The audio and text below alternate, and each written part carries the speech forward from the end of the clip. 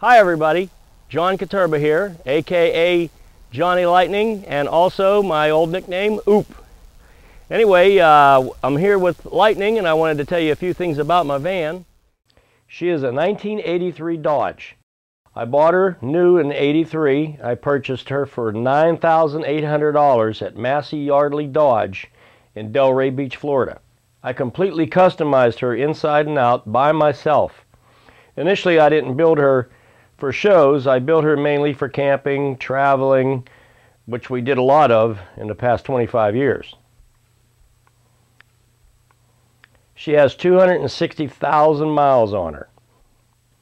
She's been through 36 states, California, Texas, and Canada.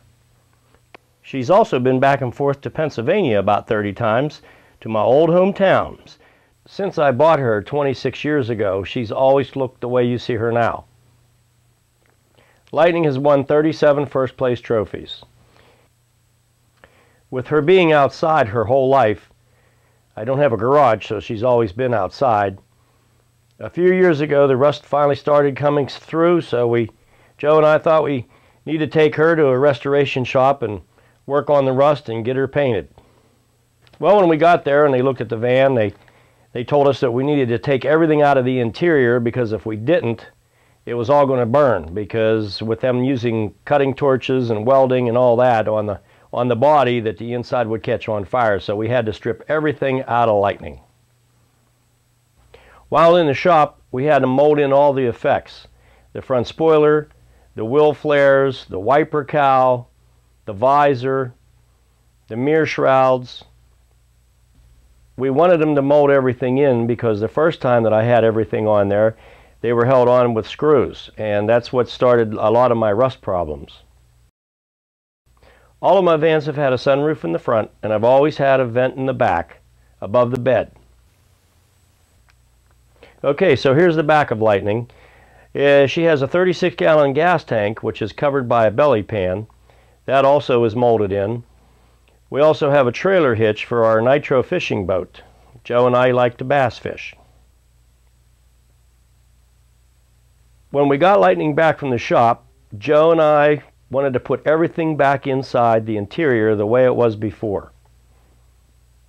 So, of course, we used all new material. We rebuilt everything exactly the same way and put everything back in. The only difference is, before I used to have a 9-inch TV at the foot of the bed on a little stand. Now we have the 22-inch LCD flat screen mounted on the wall. We really like it. It pulls out, we can turn it toward the front, so when we're sitting up in the front, we can watch a DVD or TV or whatever we like. And then whenever we're back in the bed, we can push it against the wall and watch it in bed. And whenever we're camping and we have the back doors open, all we have to do is pull it out and turn it toward the back, and we can sit in there and watch TV or a DVD. Most of the ideas from Lightning has come from other vans that I've seen at different shows and truck-ins. The Van Fest, if you remember, that were popular in the 70s and 80s. And everyone asks me about my octagonal wooden steering wheel. I bought that at Van Fest in 1983. Unfortunately, you can't find them anymore. Lightning has 2 refrigerators. We always say one for beer and one for food. We also have cabinet space and the microwave.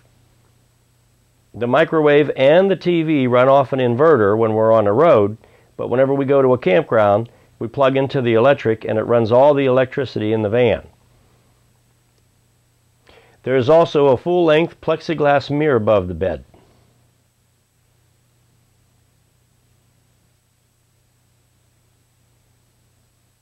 Now for the back doors, on the passenger side we made a little change. Before I used to have tools back there, which you would get extra points for when you were at a show.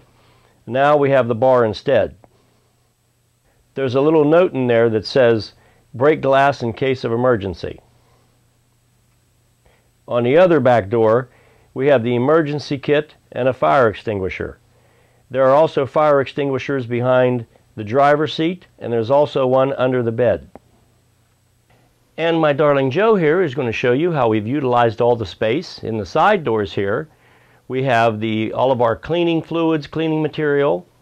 And then on the other side, in the other door, we have all of the extra fluids for the van, the transmission fluid, oil, power steering fluid, and such.